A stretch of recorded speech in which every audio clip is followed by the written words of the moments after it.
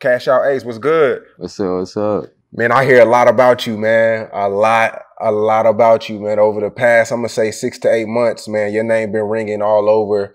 Not only the city of Houston, but the state of Texas, man. How's it feel? Yeah, it's much love, man. I appreciate it.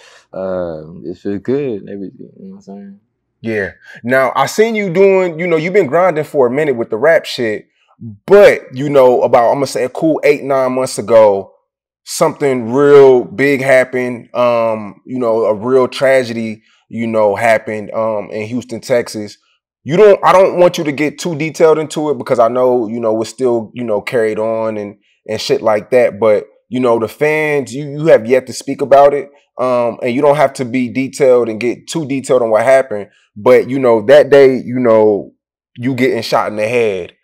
Can you take us like what led up to that? Nah, I mean, shit. It's like, I don't want to talk about this type of shit. Okay. And I respect it. I respect it. Because, that was one of the things that put you all over the blog sites and how a lot of people got, introduced to your name. And that shit, do you feel like that kind of changed your outlook on, life? Yeah, of course. Generally, people look at me like some sort of rap star. You feel me? But I mean, yeah. You know what I'm saying? Now, I look on YouTube. I see you got 5.5 million views, 2.6 million views. You definitely doing your thing. Another 2.2 million views, 1.5. You definitely doing your thing. Was that kind of like, did that happen after the shooting, or you kind of already had that buzz? I already had it. You hear me? Okay. Yeah. Okay. Now that the day that it happened, it was a lot of blogs that covered the story. You were shooting a music video, and you kind of told people the location or the DM for the location and stuff like that. Like, did you give it out to the masses, or was it just your friends? Nah, it was just my friends, the group of people I wanted to be at the video type shit. You show up to the music video, the video shoot, and are y'all just chilling or what? And shit, it's not too much to talk about. You feel me? It's just okay. Shit, we was at the show and that you got shot. You feel me? That's it. Okay.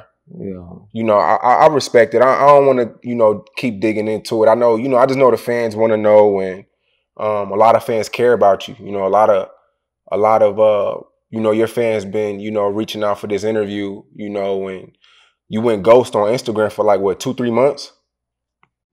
Yeah. You so right, but shit, I appreciate all the love and shit. I'm getting better. I will be back. You know what I'm saying? Cause like I said, a lot of the fans, you went ghost for a long time, and I remember when you when you made your first Instagram post returning, back on Instagram, a lot of people were excited to see, you bounce back as quickly, as you did, because a headshot, that shit ain't nothing to play with. Yeah, of course, hell nah. You feel me? This shit, a nigga good. Are there things you're gonna do differently now that you're back? Have you learned anything from that? Yeah. What did you learn? My protection. I gotta think these steps ahead of these niggas. So, with you getting shot in the head, did you have to go through surgery? Oh yeah, I had to learn how to do everything. You feel me? I had to learn how to talk. I had to learn how to walk. You feel me? Shit is crazy. Man, that's unfortunate, man. But I'm happy you still here today. Yeah, for sure, much love, man. For real, I appreciate you. Doing the interview with me.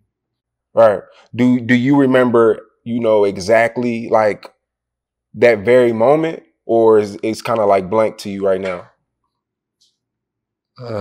Is everything that happened is blank to me. I passed out. You feel me? So Yeah. That shit's crazy. So how often do you have to go to the doctor now? Once a week, therapy. That's it. Okay. Well, that's It's good. You just bouncing back, man. yeah, much love. Now, in that shooting, two other people got killed. I believe it was one of your friends and one of your cameramen. Um, Yeah, R.I.P. man. how close were you to these two people? Shit, I don't want to speak about it. You feel me? Now, with this rap shit, I deal with a lot of rappers every day, man. I deal with the craziest rappers, I deal with all the rappers across the globe and every hood, and it seems like when rap creates petty beef, man, like it creates a lot of people who beef in rap, they used to be real cool, but it's like a rap.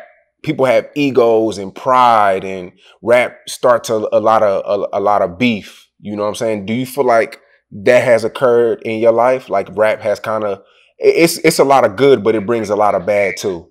Yeah, yeah. Nah, it's just niggas envy. You feel me? Everybody wanted to be something. You know what I'm saying? Shit.